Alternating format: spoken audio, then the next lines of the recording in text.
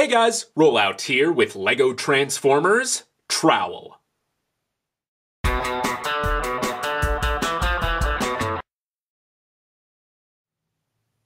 Every year at Bricks Cascade, there would always be some people accidentally registering their mocks under architecture because it's first on the list alphabetically. So last year they came up with the Aardvark theme to help catch some of those lazy registrations, and some of us took this as an opportunity to build theme-appropriate mocks. So that's why I built an Aardvark transformer. I named him Trowel because he's a small, adorable, diggy boy. I wanted to make a primarily brown transformer, but because of the palette limitations of toe ball connections, I was forced to incorporate some dark gray, but I think that the ratios are all right. Unfortunately, you can kind of see his robot mode head through his shoulder here, but it isn't too bad.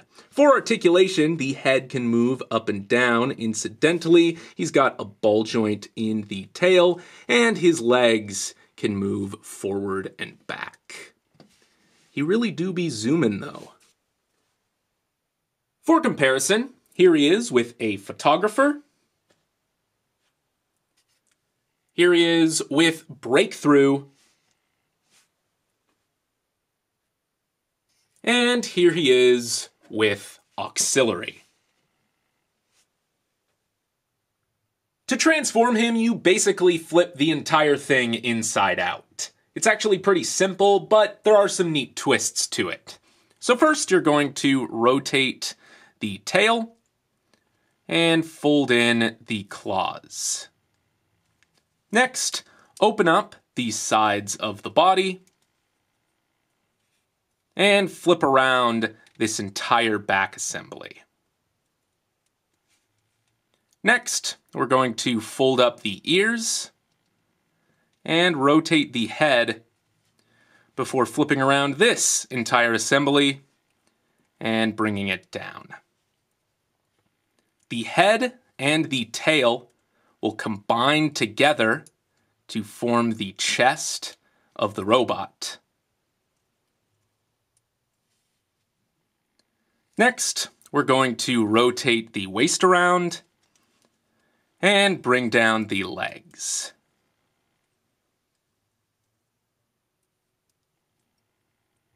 Finally, we'll swing around the shoulders,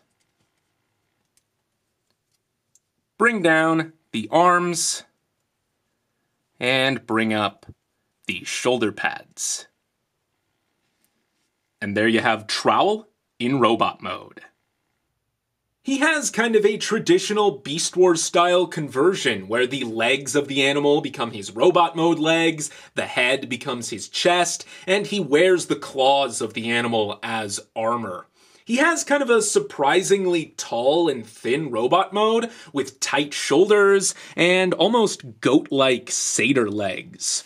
All of the dark gray sucks up into his torso as body armor. I also really like how the sides of the body kind of form a collar around his head.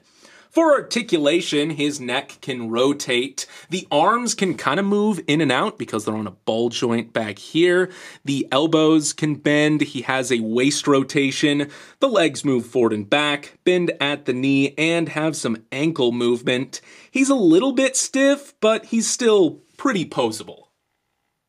Finally, we'll do some more size comparisons. Here he is with a minifigure. Here he is with breakthrough.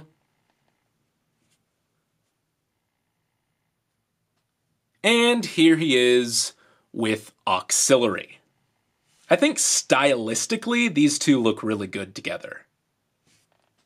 Until next time, this has been Rollout, signing off.